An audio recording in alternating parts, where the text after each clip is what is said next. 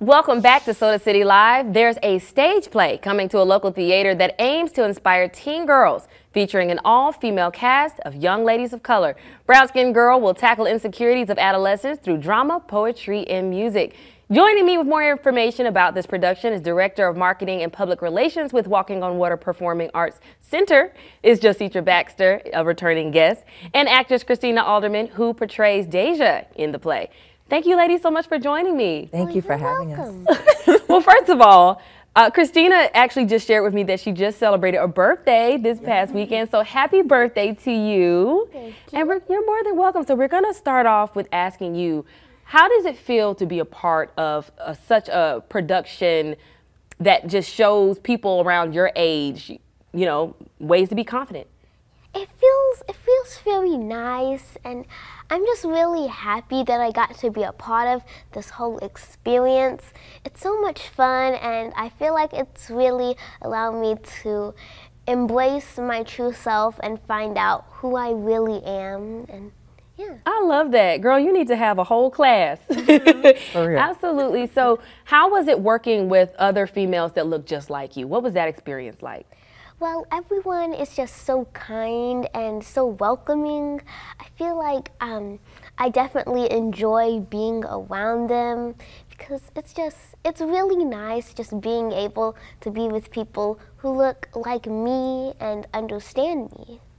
And Jositra, let's talk a little bit about the production itself. I know that you're not the writer of it, but is this someone that is local that wrote this production? No, so actually it's Vanessa Lynn. So Vanessa Lynn is actually, she's been kind of a partner or a friend of WOW. She is a close friend of our executive director, Tangie Brickhouse-Beaty, and we have done one of her other productions before. So she is up north. I don't know exactly what state, but she's up north. She's not local to Columbia.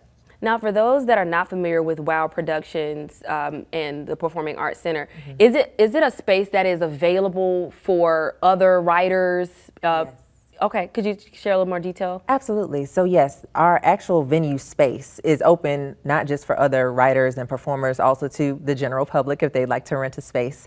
But yes, in the past we actually have had a local playwright series where we would actually take in scripts from other people and help them to produce their show. So if there is someone in the area that has not done a play before and they need assistance in that area, we do offer that as well. That is absolutely a gift. I can't even say amazing. That's absolutely a gift. And speaking of gift, your Performing Arts Center offers an opportunity or a platform for young ladies like Christina to be able to showcase their talent. What is the age cutoff?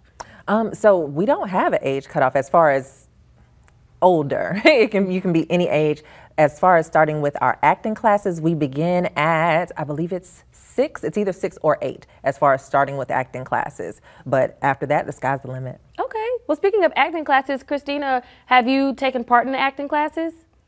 Not necessarily until now. Until now? I definitely have in some ways, but not like for real. So are you saying you have natural talent? You didn't have any training before? This is all just organic? Yeah. Oh, that's awesome. Well, listen, wherever y'all getting out this organic talent, I need some, okay? Spare me some. So, Deja, the character that you portray, do you feel like you relate to her in any way? Well, it's definitely been a new adventure for me, trying to figure out who Deja is. But at the same time, I kind of relate to her. Like, I can definitely see like how she's feeling in the play, and I can definitely understand where she's coming from and where her actions are leading her to. All right. Well, I don't want to give away too much because we want people to be a part of the production, actually come and witness the production in person. And so before we get into details about when and where people can see it, why is it important that young ladies of color see this production? I feel like it really speaks to every young lady out there because it really describes a lot of things that a lot of people may be going through. And so I really want as many people as possible to be able to see this because, in my opinion, it speaks out to a lot of people and it just shows everyone that you don't have to be like this really beautiful model to act. But I think you are a very beautiful model, like you're a great role model as well. And so we do have more details. We do have to wrap things up here, but we have the details on the screen right there. Jositra, can you share with us the dates and times that people can come by to see this? Absolutely. So starting this Friday at 7:30 p.m., Saturday at 3 o'clock and 7:30 p.m., and Sunday at 3 p.m. Perfect. Well, thank you so much, Jositra and Christina, for joining me today and sharing all this wonderful information about such an amazing